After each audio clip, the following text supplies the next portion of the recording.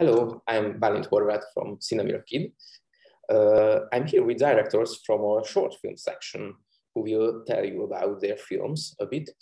I think, Adam, would you like to start? Could you tell us a bit about The Glory of Terrible Elise? What is it about and what was your inspiration behind it? Yes. First, I need to tell you that I'm just half of our director's team. Another half is Eliška Kovaříková. We're working in pairs and we completely are connected in this project. So we are connected in screenplay as well as directing. So she just cannot be here today. She's at work.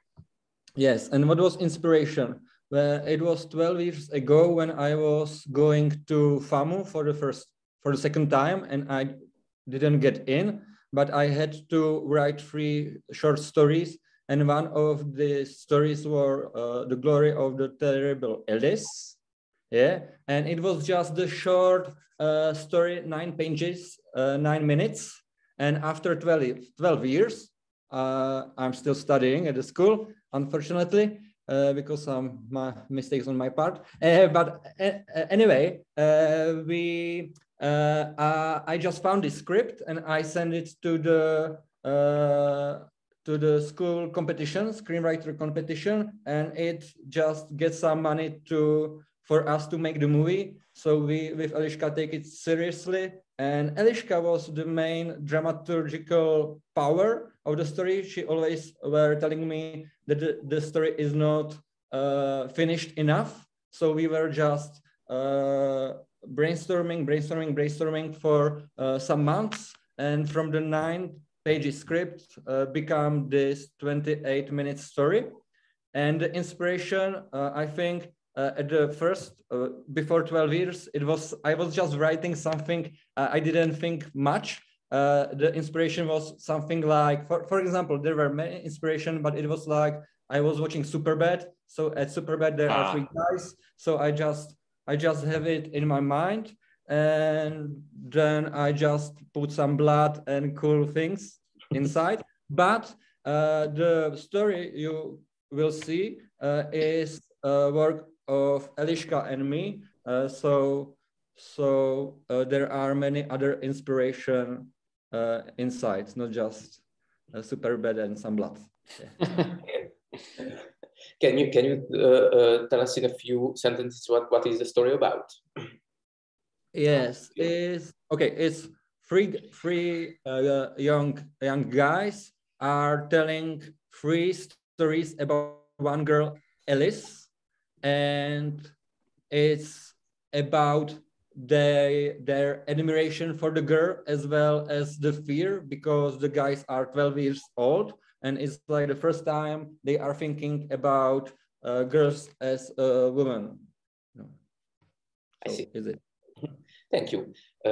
Jakub, could you introduce your film Invisible for us?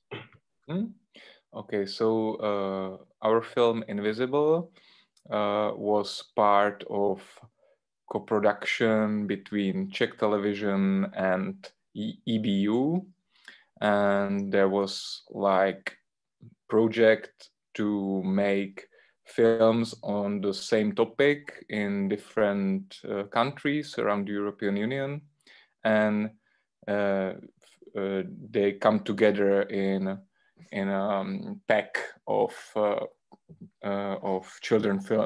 short children films, and the theme was like bullying in the school, and for me was very important to depict this story in comedic genre. Because I saw a lot of films about bullying as a dramas or social dramas, and we found interesting to make it into comedy, and we put some magical elements into it. So it's kind of fairy tale, but based in realism. I see. And our hero, our young boy, reached the invisibleness in the film. it's a unique approach for the theme or the topic. Yep. Thank you. Hugo, the question is the same. Could you introduce your film a bit? Okay. So my film Rewind, I made it when I was living in Montreal, and it was a festival who made a contest, and we needed to give an idea. We needed to make a fantastic film. So I sent the script to the festival, and I got selected. So we got the fund to do it. And this movie, I put a lot of personal life inside, and I wanted to do a movie about the relation between young kids and their grandparents. That's how it started. I wanted to talk about Alzheimer's disease at the beginning, and I don't want to say a lot about the movie, but that's how it started. I wanted to talk about it and the really important relation we have with our grandparents. I see. Could you tell us an interesting fact or a little story about the making of the movie? Yeah, it was really funny because, I mean, it was really interesting because the children and the grandpa, the Pierre who is playing the grandpa, they just met 2 days before the shooting, and it was amazing because it seems like they were really, of the same family. They were so huge. I mean, they were amazing. There's chemistry between them. Like yeah. Relation. Yeah, they were playing like a family. It was amazing. And we shot it in 2 days, and for 2 days it was like a grandpa and his